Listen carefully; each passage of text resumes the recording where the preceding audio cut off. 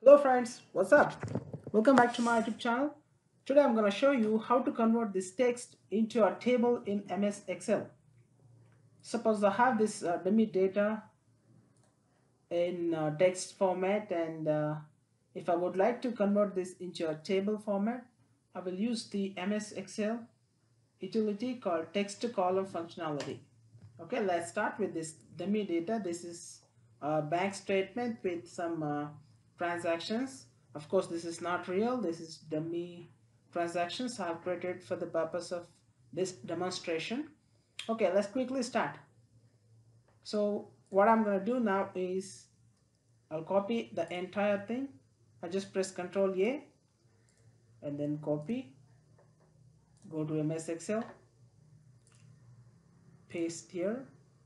See, as you can see here, everything is in one column, but we wanted it to be in different columns. That is the date and or the time in the first column, the description in the second, the amount in the third, and in the last column, type of transaction. So, but now we are seeing everything in one column. All right. So let's quickly convert this into a table. Okay, select the entire data, or you can select the entire column and then go to data, click on text columns.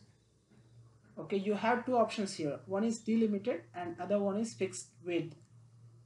Delimited won't help here because we don't have any separator. For example, if the data was like comma separated, something like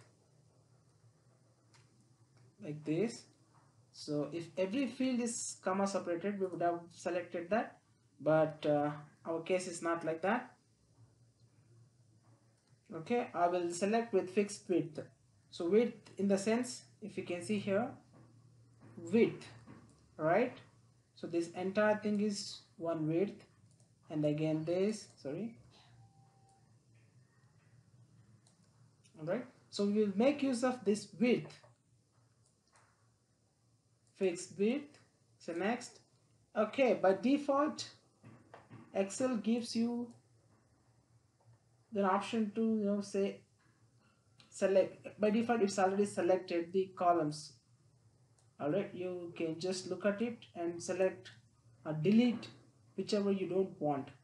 So in the first column it's okay. In the second column I don't want this line here, so I'm gonna remove this. You can just double click to remove this. Okay, so the entire time I want in one column, and description in one, amount in one column, and the last column the type of description. Okay, and make sure that sometime what happens is by default you might get a line here. Okay, go through all the lines and then see it's accurate.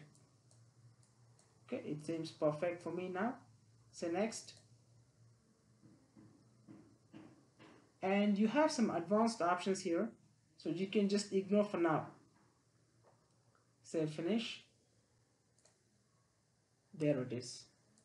Our text has been converted into columns. Right? So now you can apply your functions or formulas to analyze your data.